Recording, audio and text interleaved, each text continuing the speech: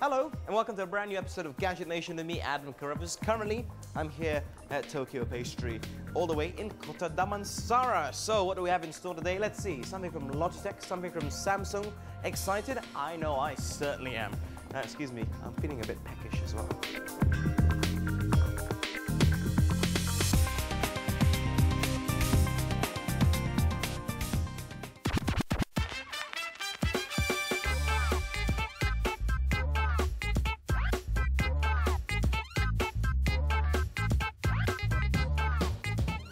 Right, like a diamond.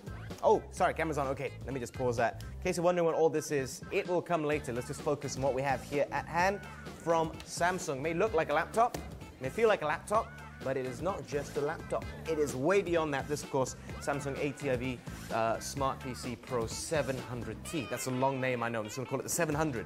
Now, firstly, just to clarify, there are two variations of this. There's a cheaper version, which is like the 500. This is the 700. So obviously, it's pricier, it's better, and it can do a lot more. So, firstly, it certainly looks like a laptop, certainly feels like a laptop, as you can see right there. Think of the Microsoft Surface Pro. It's very similar to that. It has this keyboard here, but we can just take it out and pop it up like such. So I'm just going to leave that there for a second.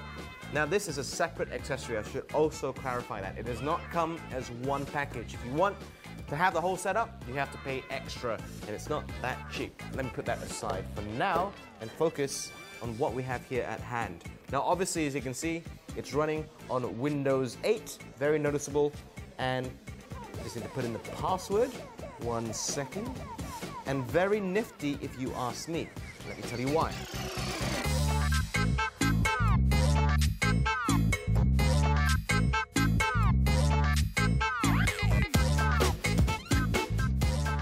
Now firstly, before we talk about what this exactly has to offer, just to stress one more thing, this does not act as a secondary battery. Now, a lot of docking tablets nowadays will boost the battery life of the tablet itself. This is not the case in this scenario, but it is weighted so as to give a more balanced issue, something which can be a problem in other docking tablets as well. So it feels very much like a laptop. Okay, enough of the keyboard.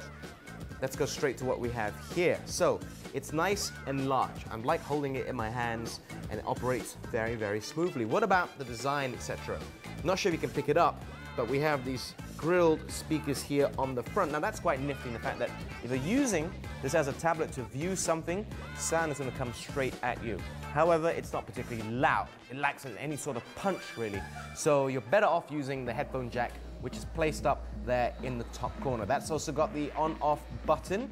Here we have one covered dock, so you can plug in your USB 3.0, so at least you're getting fast speeds. I did test out my hard disk in terms of playing video format, etc., and it works absolutely fine.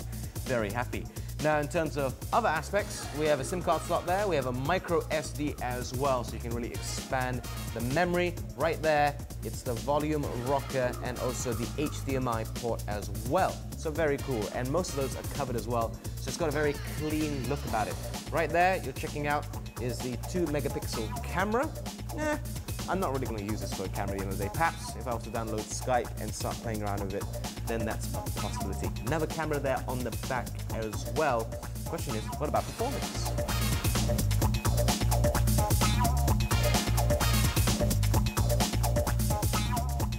So, in terms of performance, it performs very well. Again, like I mentioned early on, this is the more expensive variation, so obviously it packs a little bit more punch. In case you're wondering, this does use a slightly condensed version of 32-bit Windows 8 for all the enthusiasts out there. Now, in terms of performance, I'm not going to touch on Windows 8 itself because that's a whole different issue, but in terms of the tasks which I put onto it, it performed very, very well. I was playing MKV files straight out of the hard drive, and it was rendering it absolutely brilliant. Saying that, I did have to download VLC Player in order to play those files, so perhaps some third-party apps are needed to get exactly what you need. Now, in terms of typing, the keyboard here is rather large, and it certainly fills up, I'm just going to try to show you here, a large part of the screen. So, for example, when I want to log in at the beginning, it fills up right here, as you can see, right there. So nice, easy, spaced out keyboard. very good if you're writing a quick email, but in terms of other tasks, you will find yourself using this. Now this weighs 1.6 pounds. Combined weight together, you're talking about 3.6. It does feel a little bit top heavy because this part obviously is heavier, but generally it feels okay. Not as top heavy as something like the Microsoft Surface, which is effectively just a kickstand, but certainly gets the job done, and it really feels like a fully fledged laptop. Now, in terms of the keyboard, I want to add the tablet itself does have a USB 3.0. This also has its own USB slot as well, right there. That's 2.0. So you get a lot of connectivity in this. I mean, they thought of everything in that aspect. You will not struggle to put whatever you want onto this tablet. Another part which I haven't mentioned at all, but if you've used a Galaxy Note, there's a pen, there's a stylus here. So you can start using and tinkering around with this. You may notice I don't have one for comparison's sake, but it is shorter and it is thicker than what you'll find on the Galaxy Note phone. So it's more stunted, but it'll definitely get the job done. Really feels like you're holding a pencil because of the thickness of it.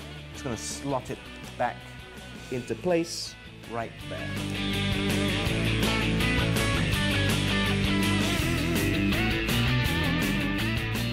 This, how do I summarize? Versatile. It's everything you'll want just in one little thing right here. Intel Core i5 CPU, fast SSD, and of course the keyboard dock here allows it to be at one point very work-orientated, another point very entertainment-based. Can't really complain too much. Plus the evolution of technology, the pen which I showed you just now, it's also very, very intuitive and it follows the lines perfectly, and it's great to use, especially with apps dedicated for use with a stylus like S Note or Mini S Note as well. Some of the things I don't like, the HDMI port which I showed you, still requires an adapter. This does not provide an additional battery charge. I've become accustomed to being able to charge it on the go as well. However, saying all that, with the ounces and ounces of connectivity that this has, it's really, really, really outstanding. Price, a bit expensive as well, but you know exactly what you're paying for. It's a Windows 8 device, and it's certainly a worthy contender to the throne, given the fact that Asus have got something out, and of course, there's a Surface Pro as well. Pretty nifty. And just in case you thought I was done with this, no, I promise you. What we have right here, it looks like a car, like a very nifty looking car. What is it exactly, apart from being a speaker? Let's find out very soon.